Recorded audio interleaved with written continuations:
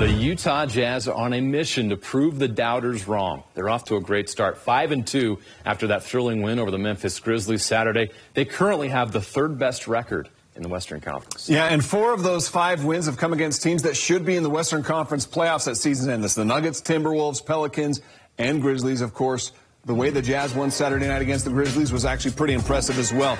Lauri Markkanen and Kelly Olynyk led the Jazz in scoring with 23 each, but it was the play of Jordan Clarkson that really fueled the team here. 21 points on 9 of 17 shooting. And not just the way he's creating scoring opportunities for himself, but facilitating them for others. 6 assists, including that one to Malik Beasley for what was the game-winning three-pointer. The Jazz, of course, now 5-2. For the past, years since I got moved to the bench, I've just been a gun. So it's hard to shoot. I'm in a position to make plays for my teammates, still, shooting the ball and doing that. But just kind of slowing down and, figuring out what guys are. And, it's just easy to play when everybody got a good vibe. Each game, the Jazz are finding out they have more talent on their roster than previously thought, of course, by those on the outside.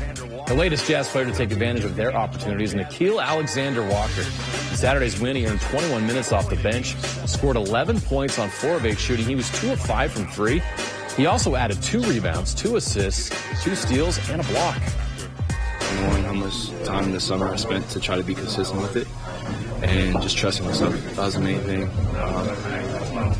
It's hard to fight wanting to do well when you don't get minutes, because it's like this is my time to kind of show, improve, but just allowing the game to come, trusting my work, and if I missed it, I knew it was a good shot. I knew I worked hard enough, and I know I can make the shot. So I just let my work and results take its course.